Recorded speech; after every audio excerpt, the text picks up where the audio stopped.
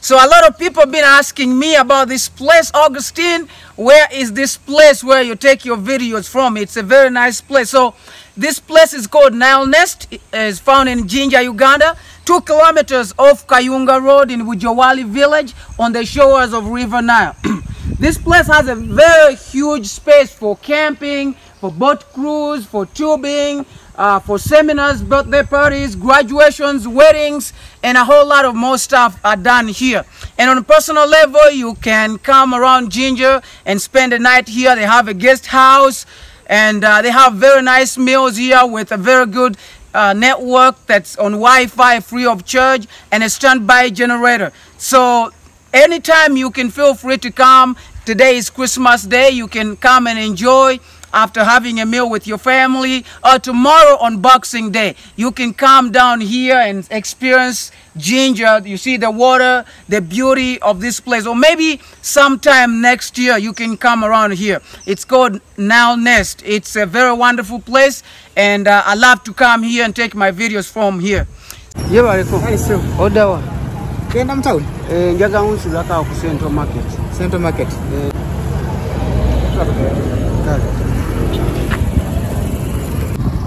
One day before the New Year,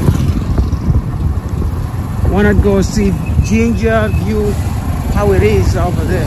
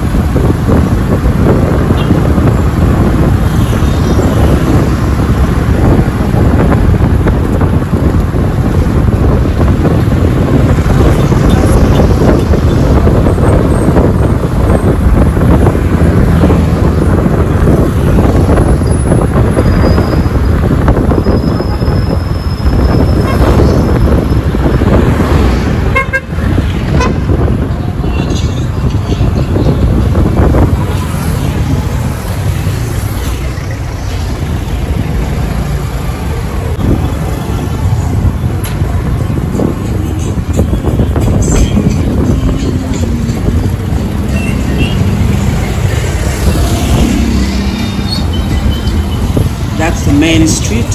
We just reached in Jinja town.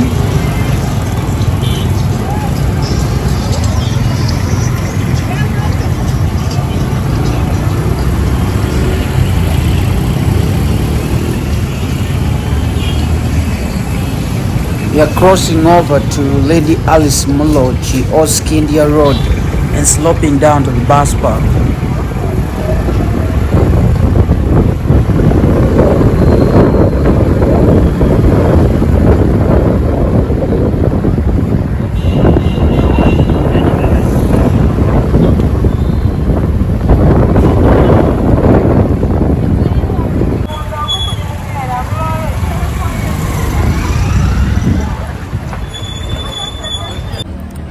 So I've gotten here at Jinja Central Market, and nothing much going on, so I'm trying to slope down and see what's going on here. I see stuff on the road here, but not so many people doing shopping.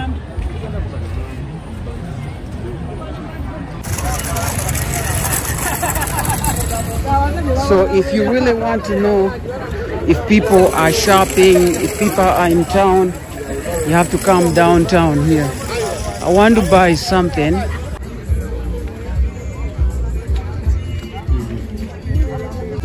Ogambotia. Jendi.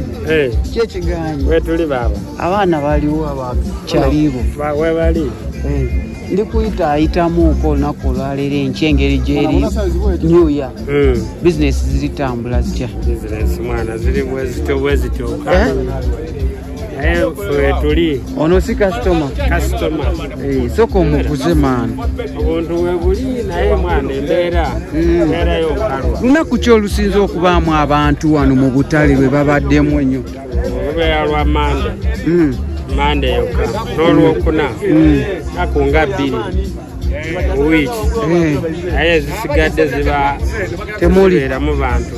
Nyengeri gye tuli kuyingirira omwaka leero bantu tebabaddeemu obajjo tebabaddeemu kati abantu bali kwetegekera kuyingira mwaka bagenze mu byalo abamu bagenze mu bivulu abamu bagenda mu makyaki kale tewali nnyo bantu batambule naye naku 2 nga Christmas tenabaawo nali muno naye nga nali eri waggulu ku speed eno wansi wali watya sikwali wakwatamuuko naye si kyekiri awo ekyamaanyi naye nga kyakwatamuuko awo katiniti naye era lwali mande kwa 25 tewakola abasinga tebakola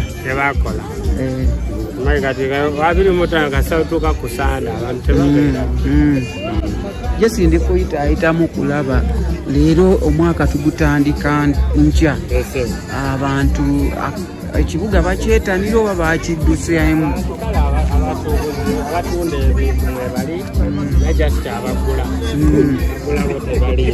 abagula be batali naye nga abatunda amaduuka gavuddewo bizinesi mweziri tambula naye nga abagula tebayo olaba era ebiteeteebwa ebiri buli kimu abagula be bamala dde okula kati beetegekedde kuyingira mwaka bwekiri noonya boosi wange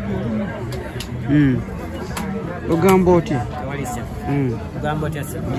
era bino byalimu kale akola emirimu mingi emaalinga yakabi kyeyo era nkwetegekedde nti lunaamulaba bwenti ebintu bitambula kammekaako ejja kumpa akanaana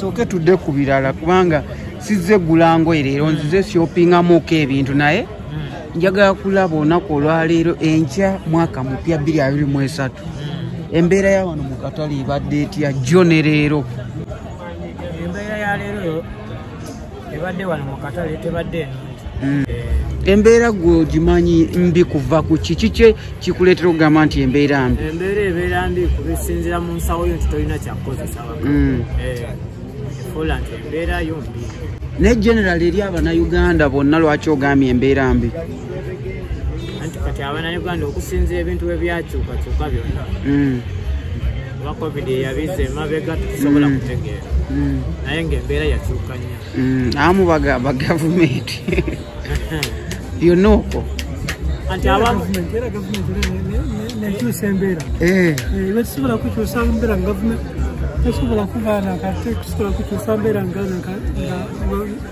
ng'oli bulungi oba ng'oli bubi gavumenti nalina okumenti okukolaki okukyusa embeera lumaki naye buli kintu kyekyekyanga tubonanga amafuta okuva uganda bayi buti waliwo etwali nga twakaida twakava mu covid embeera ali otinungi nawe buli muntu nga asanuka amatoke nga tugagula layisi 5,500 7 aye buti okuva amafuta eganina bintu kyankalanga buli kintu buli muntu akolanga bwaba ayinza okukola tubonanga uganda ensi edindi kenya nowawanakani ebintu bikusigala constant aye wana uganda ekintu bwe kinina kiba kininye tikiira inuma nteera mu nsawo simulula mu nsawo oba oteeka naye ngende nyingira omwaka omupya n'olugoye olupya ngenda guyingira bulungi kasita omaze okundizayininga neyanziza happy what abagoberera kyano yaffe mubabuulireyooko happy new year banaye mbawagira nnyo lwakuba gwe sirinakuwagira bulungi nja kuwagira akamuna ka emikono miwanvu nja kuwagira saba mukama mwagaliza abantu omwaka omujja abantu bonna abannayuganda bonna tubatumidde tubagaliza omwaka omulungi gujja gugaana okubeera nga guno n'omukulembeze w'eggwanga akyuseemuko amafuta bagamba nti gasse ebbeeyi asaleko ko beeyi aleke galeganga bwe gali nze kyemanyi byonna njagala abannayuganda bonna mbagaliza omwaka omupya ogw'emirembe nga tegulimu bizibu byonna naye obuzibu buliwo tukole nnyo naye bwe tutakole tugenda kusigala nga bwe tuli. Kyogaye eky'amafuta nammwe kyakosa nnyo wano bakasitoma. Amafuta ge gasinze kukosa ggwanga oba ogenda mu ggwanga kyoba ogenda wa kubanga amafuta ge gatambuza buli kintu. Tolina katugeze nga n'obugoye nandibadde nga ntunda nakano esaati nendyako katugeze ngoba nusu 15,000 nendyako 15,000 oba 14,000 naye okasitoma ali kujja ndikuwa 13,000 gwe wasubuddemeka si 13,000 naye olwokuba nti oli kwagala ssente oga olwayi kakanjiwayo bubi n'okiwaayo kale tweyanziza.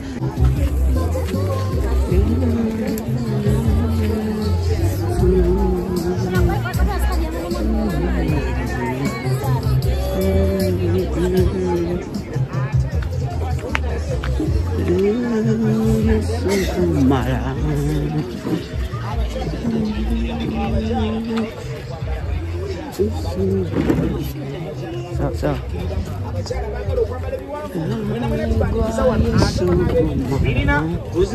Tubirina webiri skate ez'omulembe zonna mujja buziwano tusobola okubanga mune tuzibawa obudambala. This is Napia market.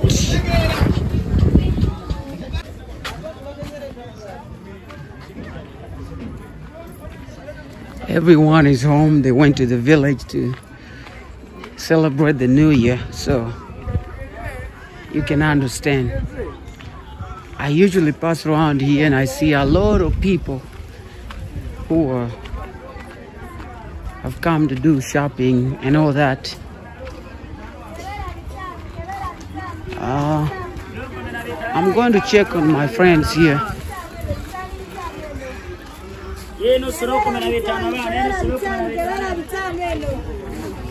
See? I usually stand here and I get some lunch from there, but it's all locked. The place where I get my lunch is locked, so this is really huge. You can see from the other side, people are off. They're all in the villages. They went to celebrate the new year. Everybody wants the new year to find them in the village. Ntuse wane mukwano gange pastor gamba otya man. Kubuzaako mwana kubatulaba kubanga gwe makanika w'eggaali yange gwa designing eggaali yange pastor. Kyekiriwo pastor. Omwaka ogenda guliira wagu. Mugembe. A1 beach. Wano wansi wano. Emasisi gyogenda okubeera. Ab'emmere nga sibalaba bagenze wale. Ab'emmere bali munaku. Yagalizaako aba following channel yaffe Happy New Year.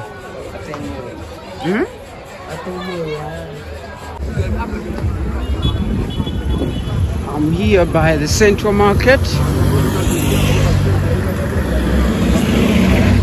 I'm going to the new tax park.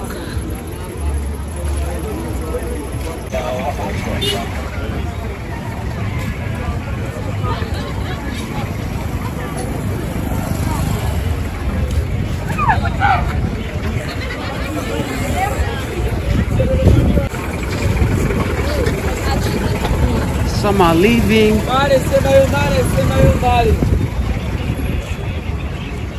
Oh no.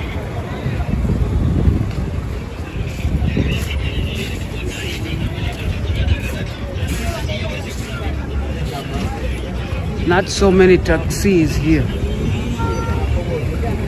That's the difference you can see. You see? The tax park is empty. I'm going to the ones going to Namaingo, Nankoma, Bojiri. I want to see.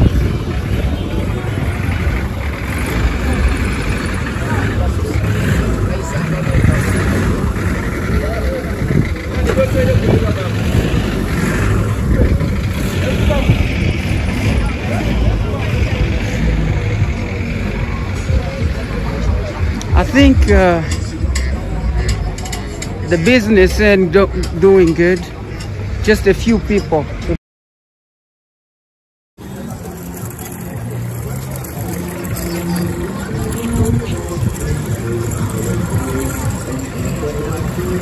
The streets are very empty here. So today is 31st of December 2022. I just came to take a view, like a clear picture of how the streets look like, especially when tomorrow is New Year. But it's so surprising. People shopped days ago. Some are going to the village, but many people. Many people. That's Central Market. Jinja Central Market.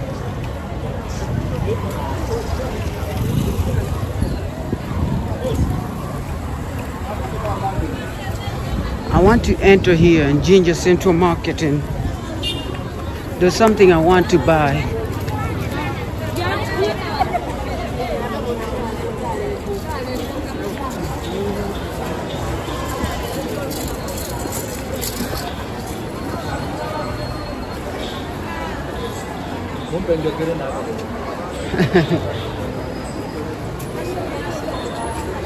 This is Jinja Central Market.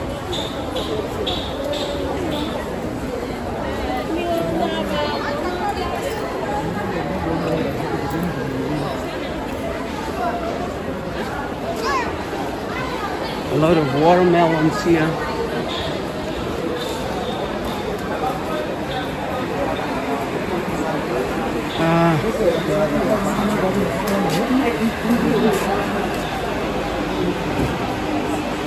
This is Jinja Central Market. This is if you wanted to do some shopping, you could come in here and see what to buy.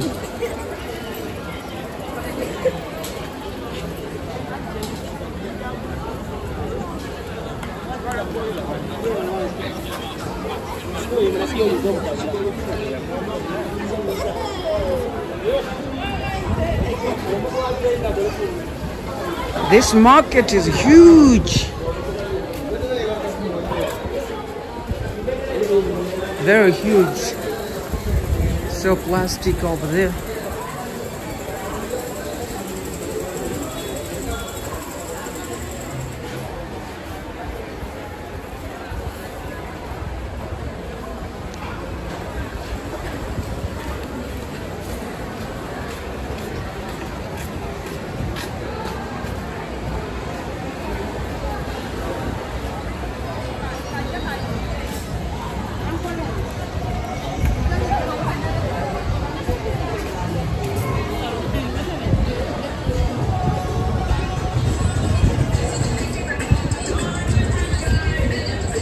I am back to this end.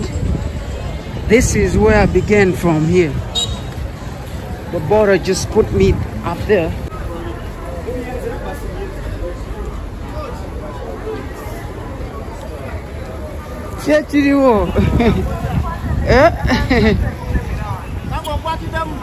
Ndoza ogamba otya leero? Business zigenda zitya leero? Nange mbadde nnakuba mu kyalo kubanga leero nina okusulamu overnight, naye waliyo byenjagadde oggula. Waliyo byenjagadde oggula wano waggulu w'engendo. Nkwagaliza omwaka omupya. Amine nene. Amine nene. Wei, enene? Kakati bakyali bafa atugobera tubagambe tutya? Abagobera? Baagaliza omwaka omupya naawe. Baagaliza omwaka omupya. Babere bakozi. Babere bakozi?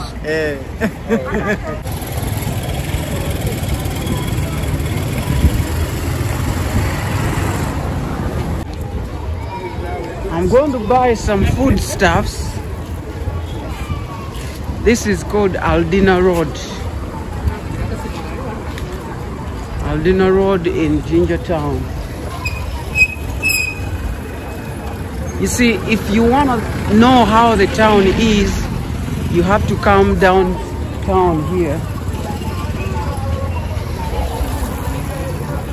to see.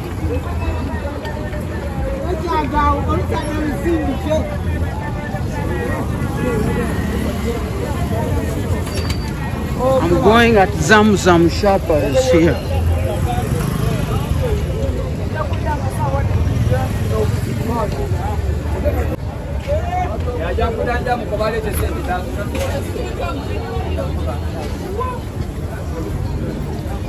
Going to do some shopping here. Where was it? I think it was here.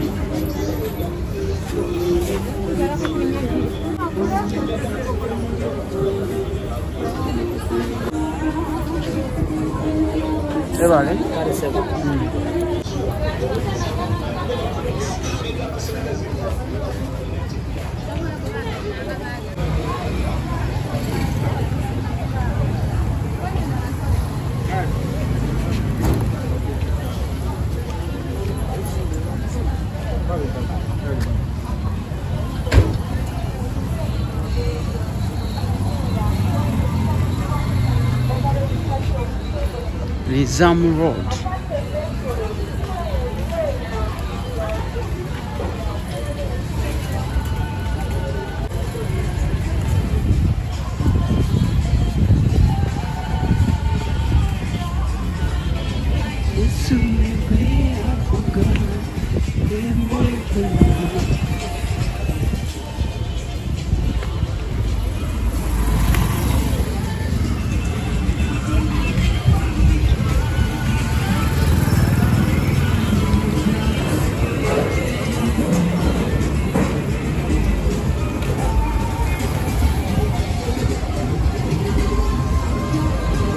This is Nizam Road.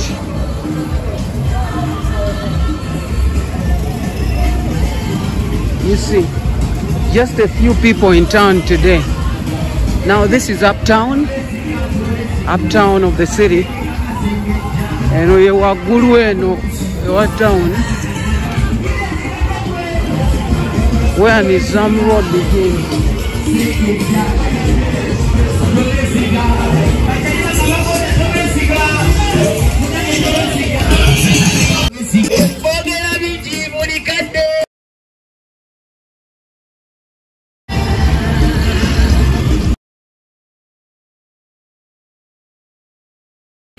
This is Main Street now.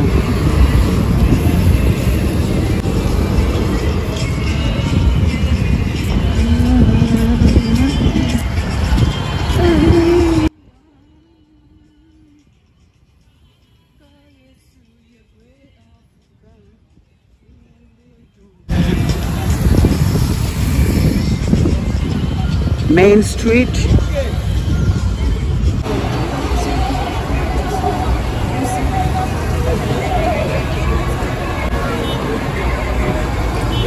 So that's how Jinja town looked like a day before the New Year. It was sparsely, not many people in town. Everybody went home to the villages because they want the New Year to find them in the village. I hope it's a safe place. Thank you so much for watching this video.